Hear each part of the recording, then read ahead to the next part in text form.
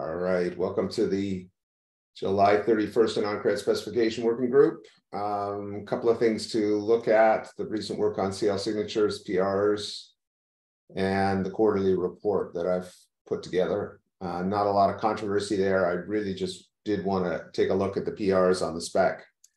So that's the big thing. Would probably be a short meeting, but it is a Linux Foundation Hyperledger meeting, so the antitrust policy and code of conduct are in effect. I think we know everyone here, so I'm just going to jump into the PRs, which I realize are not linked in here. So I'll use this as a way to jump over. Oh, nope.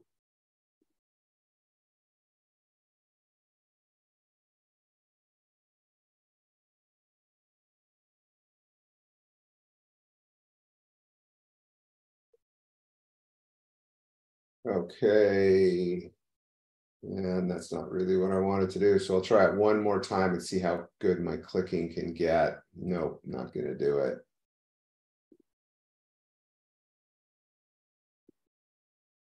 Oh, I know why, because I'm not editing. Anyway. Okay.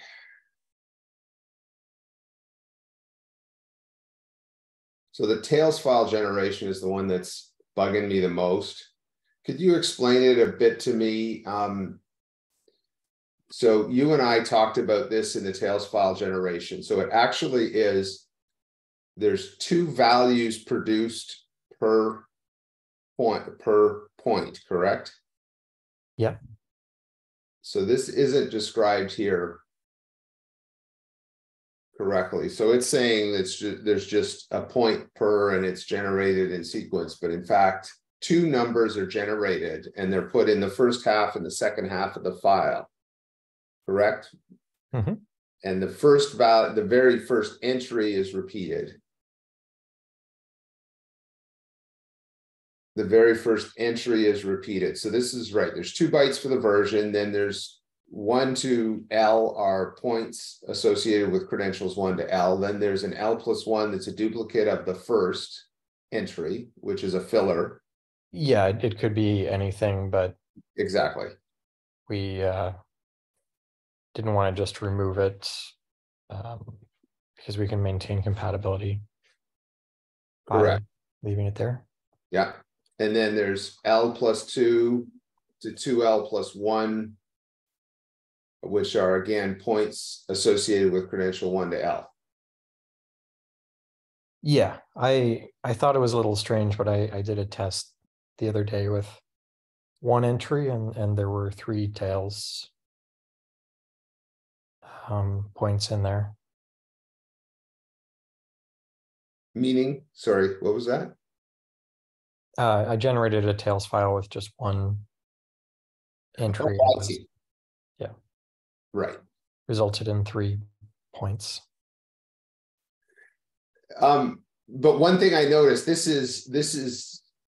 this extra one is just a single point, not, whereas this is a point and this is a set of points and this is a set of points, correct? Yeah. Yeah. Okay. So there's 2n plus 1 or 2l plus 1. 2l plus 1, right. Okay. Yes. Okay, good. So I'll get that clarified in that. We use SHA-256, that's explicit.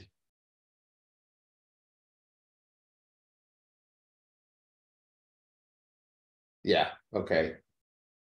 So we can say the size of the points isn't right here. Okay. Definitely not 12 bytes. But are they 6 bytes each? This is saying each point is 6 bytes each. No. Oh, okay. Minimum of 32 bytes. Okay. For a coordinate, 256 bits.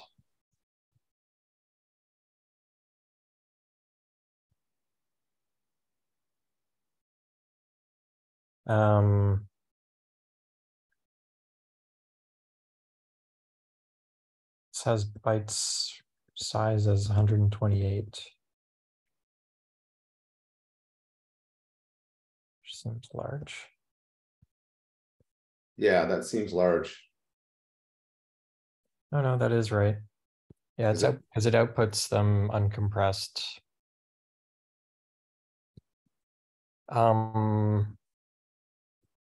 Yeah, there's some talk of ECP2 having 3 components there, but it's converted to affine form, which only has 2 components. And it could have been output compacted and only have 1 component, but it's not. It's output. Okay. Compressed. Hold on. This seems too large though. And each point or each? Sorry, 256 bits is 32 bytes. Oh.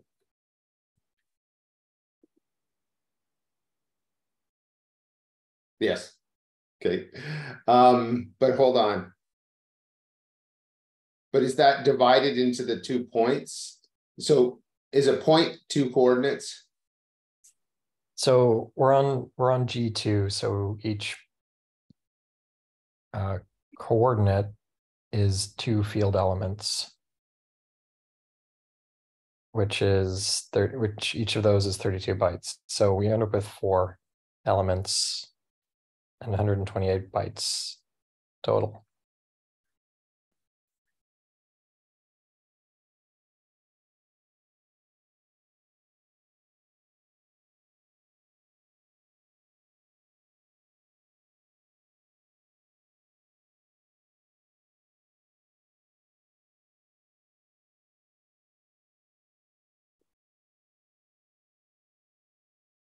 Okay. The comments do refer to first point that isn't used, and it seems to be generated. So I need to go through and see if it's skipping it somewhere in the output.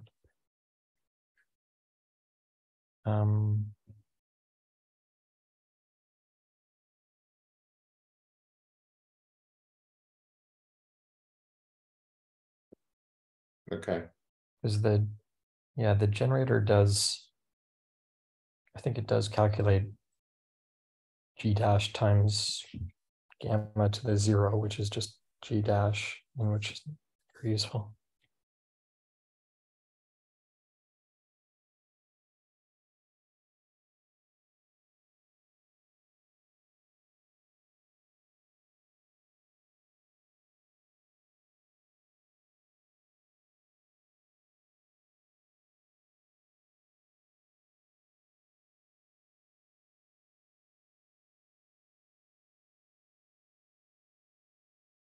So each coordinate is 2 field elements.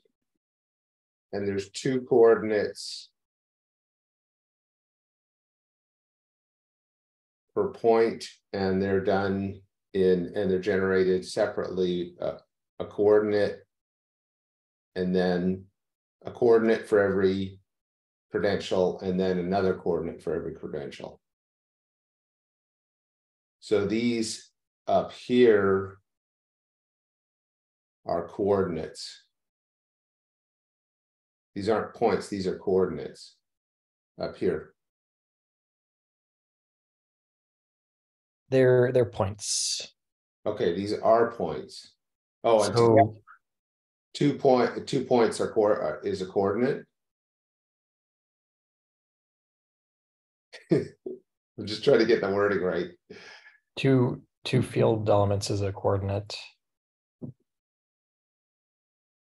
2 coordinates is a point. So you have a point which is made up of an x and a y, and each x and a y has components named A and B in this code. So Okay. we output XA, XB, YA, YB. But these are coordinates made up of elements. No, they're points. So each one of those is 4 components total.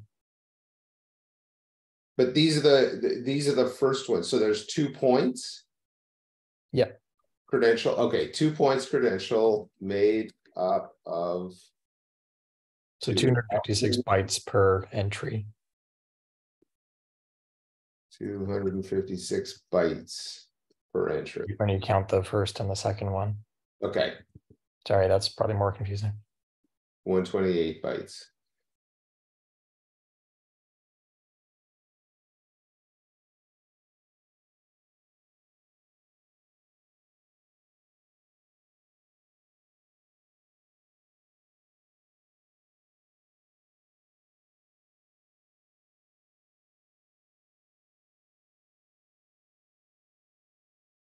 Okay. And each element, so elements X and Y, which are made up of two A and B. Yes. Okay. Sorry. I think the point is made up of components, and sorry, point is made up of coordinates, and the coordinate is made up of two elements. Okay. I think that's the right terminology.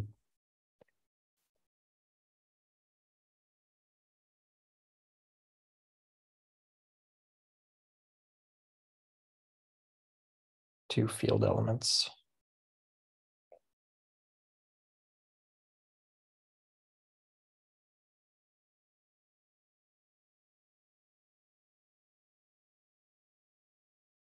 Okay.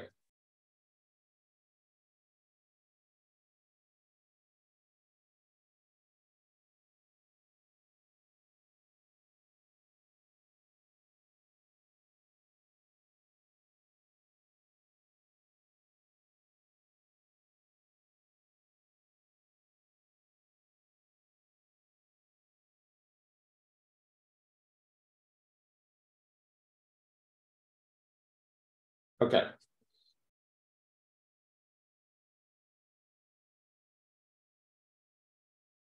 Got it right? Yeah, so there it's output as XA, XB, YA, YB.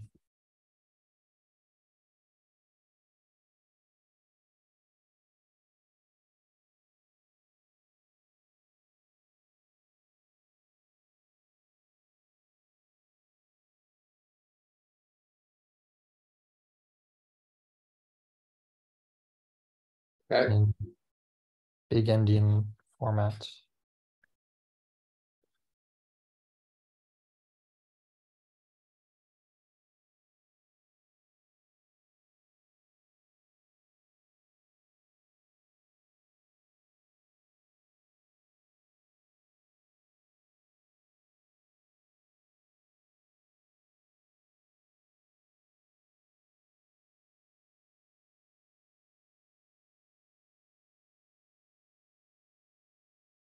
Looks good.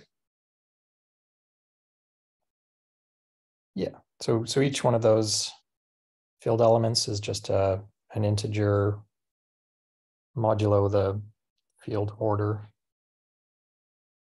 Sorry, the curve order.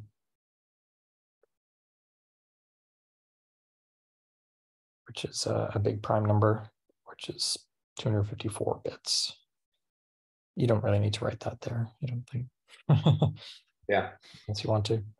Yeah, I was separating it out if anything, but that's okay. Okay.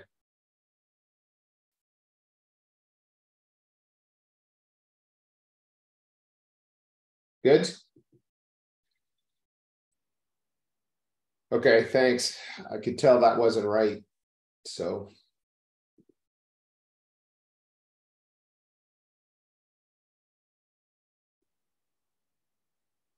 there's other ones here, but I don't think we need to go into them one by one. I think these ones are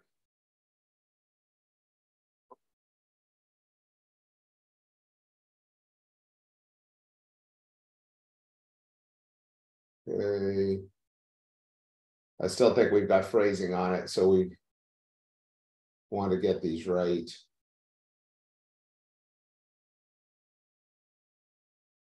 Okay. As far as the CL signatures library, are you completed with it? I know it's being used in.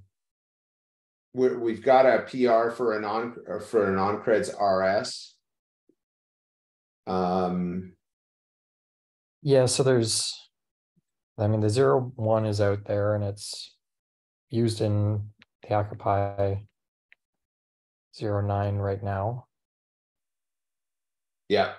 And then I had one update to rename master secret to link secret. But I realized we were probably being excessively strict by banning all infinity points. Right. Because, that's the conversation we wanted to have with Mike today. Shoot. yeah. That's I why haven't looked, but I'm fairly certain there's revocation registries on the ledger that yeah. have the infinity point in them. Yeah. And it's probably credentials as well that have witnesses that are an infinity point. An infinity point would be 0. Would manifest as being 0. Yeah, yeah. I've seen that before. I was surprised. I went looking yesterday when this came up, and Okay. the first one I looked at, I didn't see, but I know I've seen it before. Because Even some of the test data, like AnonCreds has a test revocation registry that happens to be infinity. Yeah, I know there was one.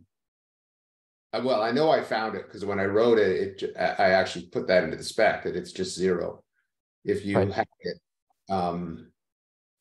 Well, it's mostly 0, but because of the way the points are output, the C component might have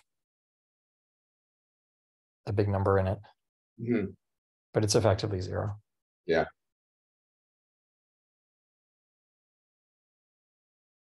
Okay. Well, we couldn't get this nailed down, but let's see what we can get. I was actually expecting Mike to be here and hoping you would be, and we got the reverse, interestingly. And then we've got a PR for AnonCreds RS for what Akifa has done, which is replacing Ursa with AnonCreds. I don't know if anyone's had a chance to take a look at this. But it would be good to get this one merged as well, so we could have the new Ariel. The AFJ folks will need to get this version in so that you get the fixes for CL signatures and get rid of Ursa. So it would be good, Andrew, if you can go through this one, and Ariel, maybe you could go through this one to make sure Akif has done this correctly and gotten the right pieces in. Yeah, I've been working with Akif. I sent him a few patches that have been merged in there. Okay, good. So this will not introduce any change on the API or anything, right? He has. You'd have to take a look. I don't think so, but he has done the FFIs changes and the JavaScript. There's a small change to. So you'd have to take a look at that. Okay. Yeah. So the method for creating a credential, the revocation info doesn't require a tails file anymore for the issuer. Great. And the method for updating a revocation registry doesn't require a tails file, but it does require the cred and the revocation private key. I think those are the only API changes. So those changes did go through. Okay. Yeah, those are both on the issuer side. Nothing different for the verifier or the prover, except that the prover will produce a newer version of the non-revocation proof that requires an upgraded verifier.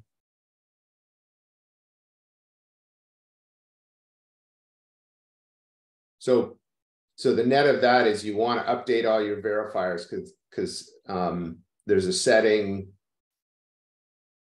possible that verifiers can accept old and new proofs, and then once you update the holders, then they're always submitting new ones.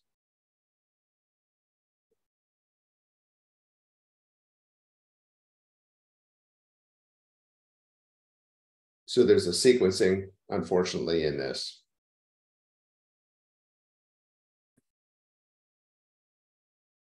And also the issuers will want to recreate their revocation registries. Yeah. Well, AnonCreds, I mean, I believe, Ariel, you're just adding the issuer revocation now, correct? We will like, yes, but we can. Yeah. So you definitely, before you release that, you definitely want this in there. Yeah, I know. So yeah, I think it will be quite straightforward to adapt, because it's just, as Andrew said, it's just a few parameters that change on the issuer side, and so as soon as it is ready, we will integrate it. Good. Okay, good. We should add notes to be more explicit about what changes in the interface. So the tails file is not needed on issuance. No. Yeah, that's right. Yeah. Oh, sorry. And also not needed on revocation, but revocation, you need the cred def and revocation private key.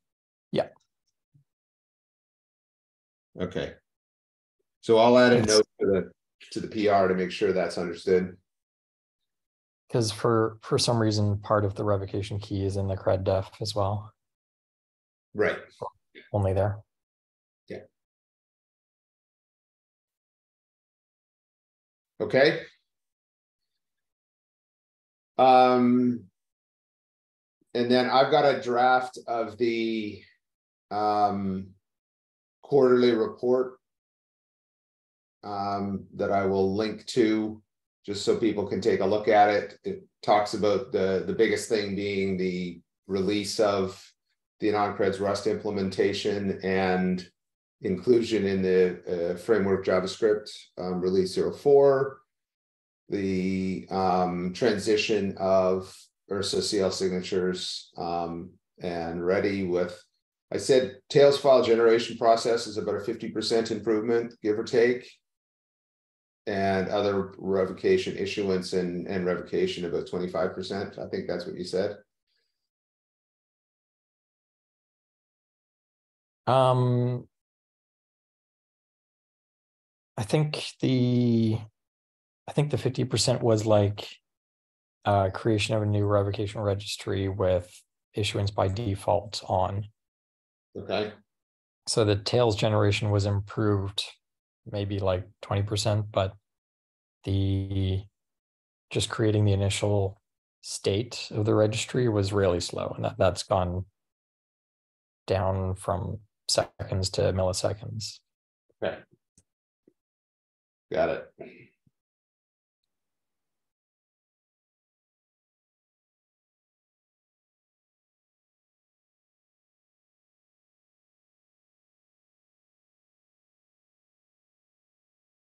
I got there's an issue on Indie VDR to create one of these. I'm not even sure what umbrella it would be under. To create it's an Indie report. Yeah, no, I got it. Okay. Yeah, I got it. I'll be doing all of them. There's all three are due, and I take a pass at them. What I'm trying to do is get it out in the community more.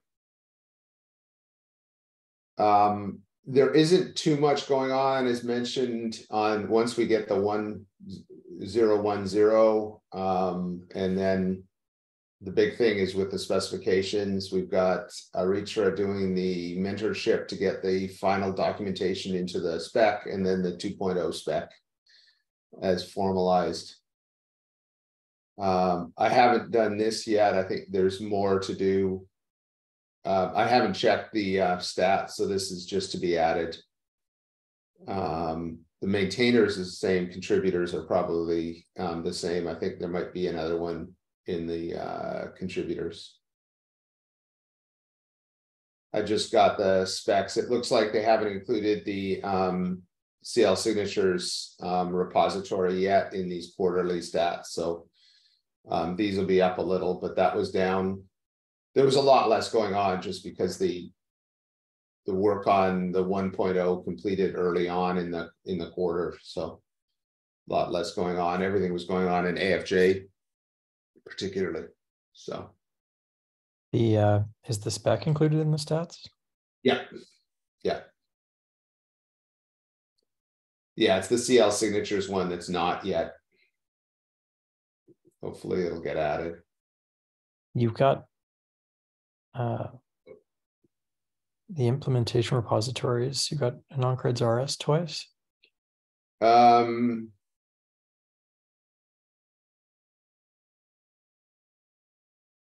No. It just happens to be the line break. Oh, right. There you go. These are the insights. And again, it doesn't have it. Notably, I could tell because your name's not here at all, Andrew. So that told me that the CL signatures is not there. So we'll get that added in.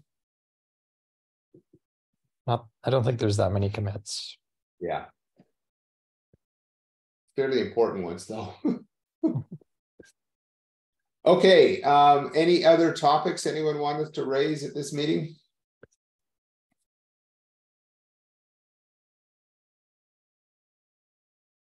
All right, if not, there's no meeting next week. I'll make sure people know. And then from now on, all the meetings are at this time. The meeting that was 10 o'clock Pacific time previously, so 3 hours later every second week, we've moved it to this time. We did it so Mike could make it, but he didn't make it. Anyway, all good. And thanks for attending. I guess I can mention just for implementers, because Indie VDR is still relying on Ursa at the moment. Oh, right. So once we merge the did Indie stuff, I can copy over the point validation stuff from AnonCreds CL signatures into BLS signatures, and then we'll use that crate instead of Ursa. Okay, good. I didn't think it was used in Indie. I guess it makes sense it is. Ursa? Yeah. Well, no, the Indie, oh, sorry. The CL signatures isn't, it's the BLS. Yeah. Oh, got it. So it was including Ursa with just the BLS feature. Got it. Yes. Okay. Okay, good.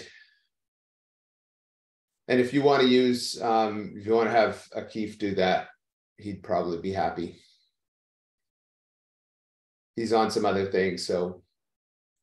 But anyway, he's available for you to do any Rust work that he could possibly get his hands on. He loves that. Yeah. All right. Okay. Thanks all.